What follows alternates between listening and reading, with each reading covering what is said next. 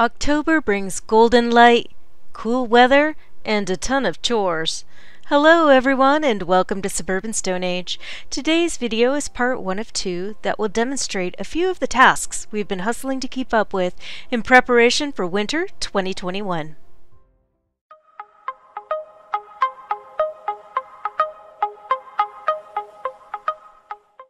Gathering acorns.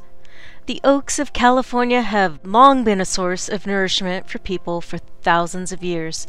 We are fortunate to have many types of native oaks in our community that produce an abundance of acorns.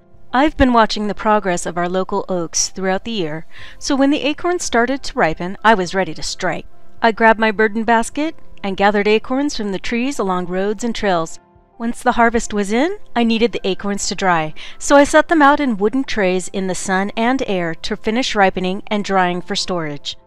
Once some of the acorns were dry enough, I shelled and leached them and ground them into the year's first batch of acorn flour. It was delicious, and the rest of the acorns will be left to dry for storage for the rest of the year.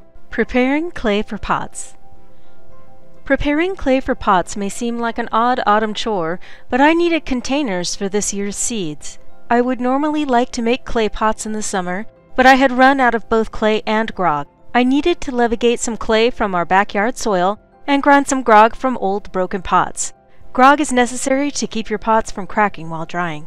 When I had enough materials mixed and ready, I began to paddle out a large jar for acorns and several smaller jars to store my favorite garden seeds. Once fired, they will be valuable and useful containers for many years to come. Making baskets.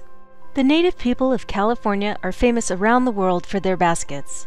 I taught myself to sew baskets from native plants, referencing a book from Justin Farmer called Creating an Indian-Style Coiled Basket. In the autumn, juncus reeds have reached their full maturity and are ready to be harvested and dried. It is also the perfect time to split the juncus that has been dried from last year's harvest. These are the basic materials that will go into building the baskets over winter. These are not the only tasks we have going on for autumn.